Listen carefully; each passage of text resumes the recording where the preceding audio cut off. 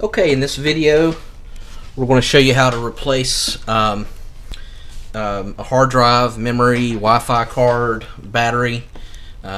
Basically shows you how to disassemble an Asus Q501LA. And there'll be similar models that I'll put in the description. It'll also work with. This is one of the newer models, Asus, with Windows 8 on it. i5 processor.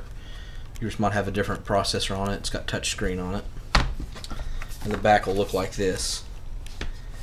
And it's going to have a total of 1, 2, 3, 4, 5, 6, 7, 8, 9, 10 screws. 4, 4, and 2 on the side. And it's a pretty easy disassemble. So let's go ahead and start. I went ahead and removed most of the screws.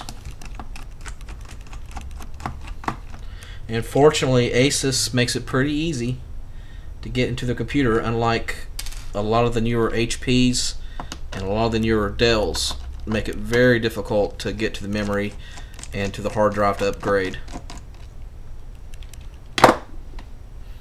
Okay, now this actually will not just pop off, so that might be one of the reasons why you're watching this video, because you're having some resistance. Get you a little small small flathead screwdriver like this. If you don't have one, you can get like a steak knife, and then a credit card that'll go around the edges will help. But the best thing to do is to start from the very back. Alright, and then there's gonna be little clips that clip on all 4 sides. And you have to be a little bit aggressive with it. You'll hear a little popping. And what you want to do is just go straight down the line.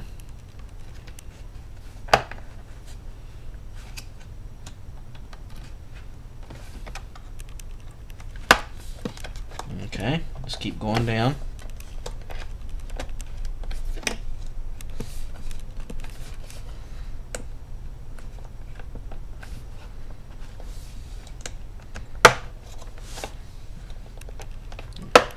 Starting to get a little bit of leeway here.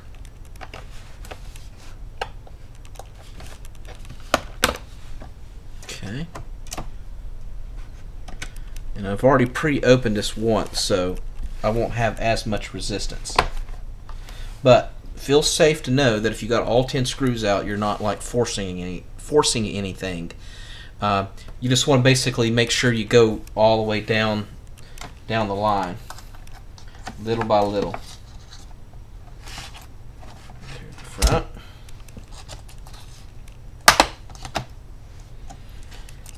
And that's that. Okay, as we can see here, we opened it up to the logic board, motherboard. Pretty clean laptop. Doesn't look like it's been used that much. I bought this one at an estate sale, and it doesn't turn on. So as you can see here, it's got a gigantic battery. This looks like it's a 9-cell battery. And whenever you watch this video, you might need to replace the battery. Best thing to do is to pull the model number off the battery. This particular one, the model number, it'll say on the top right, C as in cat 41-N as in Nancy 541. And if you want to buy it, you can get it on Amazon or eBay. Just plug it in and then go to buy it now, Lowe's first. This particular one's got a Sata hard drive, which is right here.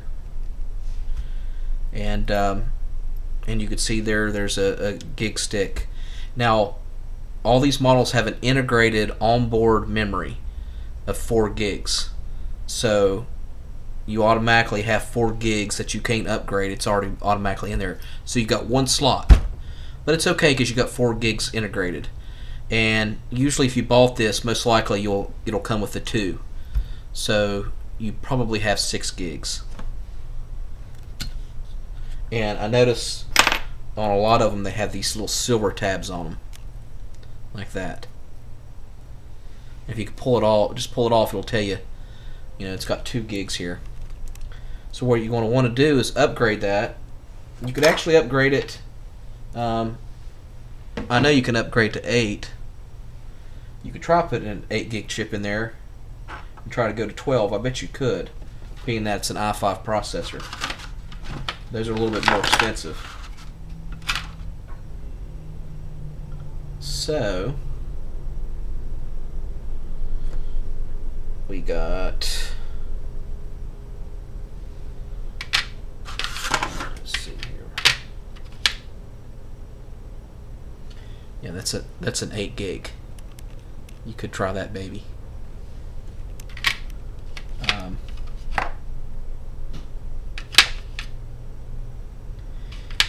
If for whatever reason you need to do a factory restore, you got a virus or something, if you see in here, I can post a link on. If you just let me know.